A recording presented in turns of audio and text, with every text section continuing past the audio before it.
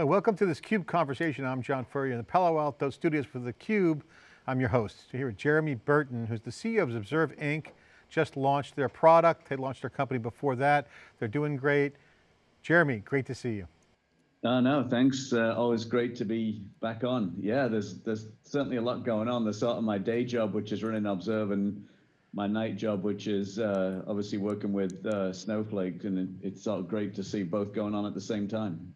You've done very well with the Snowflake relationship, being a board member and all, and being in that ecosystem. And a lot of people are doing well in this shift. You're part of it. Again, you're on the inside, but also now on the outside, building a business. And it's exciting because it's highly competitive. It's a big category and it's really moving fast. So give us a quick update on what's going on in the landscape and your recent launch you just had. Yeah, I mean, I think most businesses, be the new businesses, cloud native businesses as we call it, are born in the cloud businesses, are old. They're really trying to deliver like new services to reach customers, and it's harder for an incumbent business because they've got to do a lot of reinvention or modernization, or I guess the term du jour is digitization. And ultimately, a lot of that means they've got to start writing software again. It comes naturally maybe to the newer companies, the SaaS companies, but the biggest of the big have got, really got to start writing software again. And as they push new code into production every day, they've got to make sure it works. And so this new market for observability, I think really helps people troubleshoot problems with this, these new applications. And the goal obviously is to make sure that you avoid customer churn and any kind of a bad experience, which I think is what every SaaS company dreads. It's a big problem. Getting all these metrics in one place is really key. I want to get into your launch 2.0. If we could bring in Dave Vellante, my co-host with theCUBE, always a favorite to bring on the analysis. I know Dave dug in heavily on the launch. Dave, good to see you. Hey guys, how you doing? How you doing, Jeremy? Good to see you. Yeah, John. I mean, Jeremy, your first launch was really a company launch, right? And now you're giving the product update. So what do we need to know? Yeah, so I mean, you're right. When we first went out, it was sort of like, this is Observe and this is what observability is. We sort of glossed over a lot of product details because I think, like a lot of startups, we had a chunk of initial functionality, but we knew there was a lot missing, and so feverishly, in the last 6 months since we did that announcement, we're now trying to, fill out the product. And a couple of the big features that we knew we needed, I mean, one was metrics. And although we've always been able to ingest metrics, most people maybe know, time series type data, we hadn't built all of the functionality, in our language or in the user interface for the user to be able to manipulate them. So that was a big lift, which we got done. And then, and very closely related, once you've got metrics, the next thing people want to do is they want to start alerting on things. Hey, tell me when this metric is out of whack. And one of our sort of big differentiators, or one of the things that we always bring to bear on any kind of data we manage is to link data together. So we're always trying to provide more context for the data that the user's looking at. So metrics and alerts, they sort of tie into our core value prop of being able to relate data. Jeremy, if you don't mind answering, I'd like to get your take on this, because one question I ask all these analytics companies is, yeah, data's great, data lakes, and it's all good about getting the data in this kind of environment, but most people just want to shape the data and they want to just get insights out of it fast. They don't want to do a lot of prep. They want to have it in position, whether it's querying it or just having it available, and sometimes it's not always there, so they're constantly reshaping it. And so the idea of just shaping it and getting some insights, which is basically quickly distill out of it, turns into, I got to reshape, I got to go back to the well, if you will, or the lake in this case, and pull out the data. How are you guys solving that? Because this is like the simple construct, make it easy. Yeah, it's funny. I mean, even going right back to data warehousing days of old, the big frustration is ETL. Right, it was so painful to transform the data into the right shape to get it into the database. I mean, some of these projects, I mean, I think like 70% of those projects never even completed. The big difference now, and certainly a lot of the data we deal with it's unstructured inherently. It's generated by machines. We just sort of dump it all into Observe, and then we let users parse it on the fly. And so it can be one shape one day and a different shape the next. And then we'll backfill all of the data automatically into the new shape that the users define. So these systems have really got to be set up to do like ad hoc analysis. You know, if you only did a couple of updates to your application a year, the environment wasn't that dynamic. It didn't change very much. And most of the problems you saw, you've seen before. And now with code changing every day, the application looks different every day. So the issues that you see look different every day. So it's really, really important that these systems are incredibly dynamic and don't get locked into one particular shape from the get-go. Jeremy, you took a somewhat different approach. I mean, a lot of the companies in this space will choose to do like a purpose-built database specifically for observability and metrics and so forth. And that's talk about a heavy lift. That could take many years. You're choosing to put your emphasis, do your heavy lift elsewhere. Yeah. That obviously gives you a time to market advantage. Can you talk a little bit about that philosophy and what that gets you? Yeah, it was probably one of the biggest decisions that we made when we founded Observe was do we build our own database like almost everyone who'd gone before, or do we go with a commercial offering? And when we first started building against Snowflake 3 years ago, we weren't actually sure it could do what we wanted to do. And so it was one of the biggest areas of technical risk. But certainly at this point, we've got ourselves very comfortable that it's going to be able to do what we need it to. It saves us building a database. And I mean, like this week at the Snowflake Summit, I think Snowflake just announced an additional 30% compression on data. It's like, okay, so we did nothing. And now, you know, all of those folks who are sending terabytes a day to us, they get an extra 30% compression. And so that's the value of building on a commercial platform. You know, Snowflake has got 300 engineers working away on their database, and they deliver benefits to us, and we focus on the application. So we know, obviously, Frank, we talk to him all the time, and he's unequivocal about your cloud. We're not doing a halfway house. We're not doing on-prem. But I'm sure familiar with the A16Z narrative from Martin Casado and Sarah Wang. Basically, the premise, for those of you who don't know, is that, you know, for startups, and as you're growing, cloud is a no-brainer, but at scale, it becomes 50% of your cost of revenue. It becomes an albatross to your operating leverage. What do you think about that? Do you buy that? Do you ever see like a Snowflake going back on-prem? What's your thoughts on that? I mean, I feel like, yeah, I mean, we used to put wells in our back gardens and generators in our basement. And you know what, they're cheaper too, right? But the problem is I've got to dig a freaking well, right? And then what am I not doing while I'm digging my well? And so I don't know. I mean, I get the general premise, but I don't want half the company going and building, not just like a database, all of the infrastructure that's underneath. Why? Because it's not what our customers pay for. Like if we can add more value on top of that platform, we can charge more. So it's sort of like, well, if all those companies had actually started out building their own infrastructure and everything, would they have built the application experience that made them successful? I mean, so I mean, I get the paper and I think it's very, very well written. I'm just not sure. It's a big distraction. Like we don't care about the underlying infrastructure. We just want it to be there. And if we were doing that, then Observe might not be as good as it currently is, you know? Well, I think it's a question to me, John, is where's the customer value? Is the customer value in, you know, the valuation of the company, or is it in what you can deliver and how fast you can deliver? Hold on, let me just put context to Martin Casado's little thing there. It's the paradox paper. So there's a paradox there, and his thesis is, do you focus on cost of goods sold, or do you drive more revenue? And his whole point was, at some point, you got to look at the cost, right? And I then weaved into him, I hit him up on Twitter immediately, and I said, oh, so you must have a bunch of companies who aren't growing, right? So, so because if you look at what's going on, the McKinsey paper, we covered this at our last startup event, is that the companies that are driving new revenue, it's coming from a lot of replatforming and refactoring, but also net new use cases. So a lot of clients are making more money by introducing new products. So that's a new revenue. So you are either going to be on one side of the paradox. You're going to be on the side of,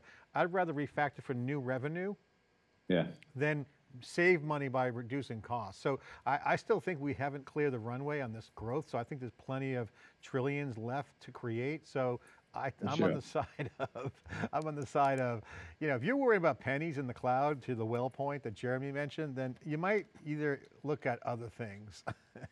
Yeah, it's about growth. I mean, I feel certainly younger companies and Observe and I mean also Snowflake that we were just talking about. I mean, the Snowpark announcement this week of going and running Spark jobs. Well, yeah, they could do that, or they could go build a data center. I mean, to reduce cost. And to me, the right call is to do more with customers' data. And the I don't know, the somewhat I mean, the counterpoint to that would be, well, let's make it a more profitable business. But, you know, to me, that doesn't add up for the majority of new companies. So, Jeremy, how should we, let me ask you, how should we think about this space? Because you got guys like Splunk that have been doing log analytics for a while now. You got the Elk stack coming in with an open source, and you know it's open source, but it also brings complexity. You got big players now like Cisco, who's made the acquisition of AppD. You got kind of who's now a legacy and New Relic. We talked about purpose-built databases before. So everybody's coming at this from all different sides. How do you think about it, look at it, and where do you fit?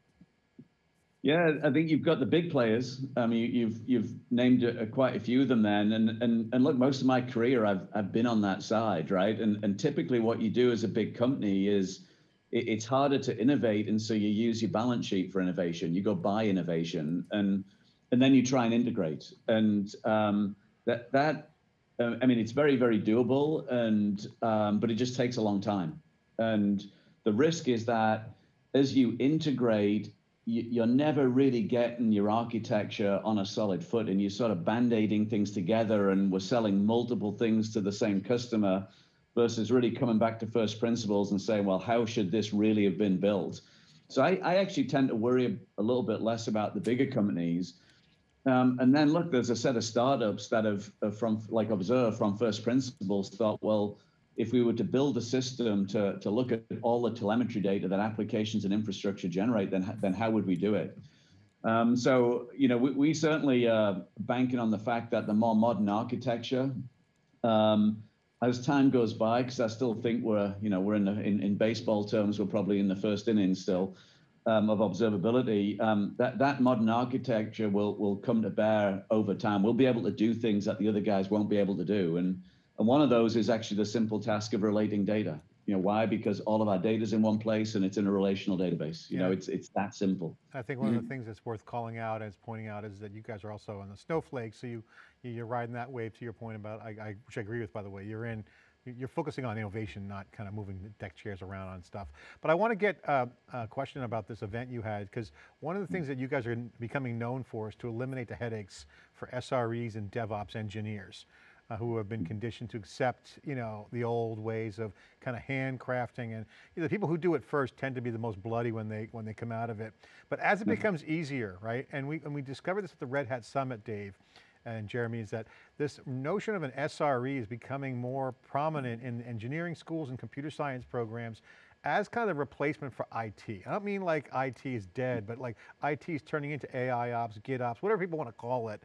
It's cloud native. So the notion of an SRE is on the teams of these modern development teams. So you're seeing this end-to-end workflow visibility. So that means that if they're going to have that, they're going to have these new team members, SREs and Dev and Sec together, and they need the data. So this is where you guys are, and I think you guys hit this, and correct me if I'm wrong, if you don't mind explaining, how does the observability equation change when the teams change? Because teams are changing in the modern architecture. Yeah, I mean, it's probably a cliche, but there's tooling and then there's process change. And as people move to things like continuous delivery, they get maniacally focused on delivery of new features and new capabilities to the customer, and then focused on the experience that the customer's having. And I think the role of the SRE becomes critical, because they try and understand not just what the customer is doing with the application, but the problems that the customer is experiencing. And that's got to work hand in glove, with the engineering team, who ultimately is going to implement the new features that the customers want. And one of our sort of big missions here is to lessen the burden on the DevOps team, which has been providing essentially the infrastructure and tooling for the SRE and engineering teams to use. Right now, they're overwhelmed to deliver just the basics, and candidly, the engineering and SRE teams are not happy with what's been delivered.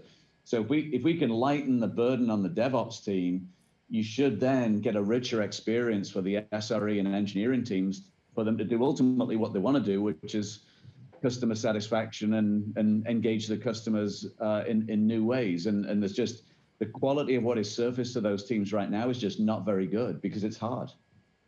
So, Jeremy, you mentioned the first inning. So your uniforms are still white. You got the starting pitcher on. How's it feeling? How's the arm feel? What's the early customer interactions like? Where are you getting traction?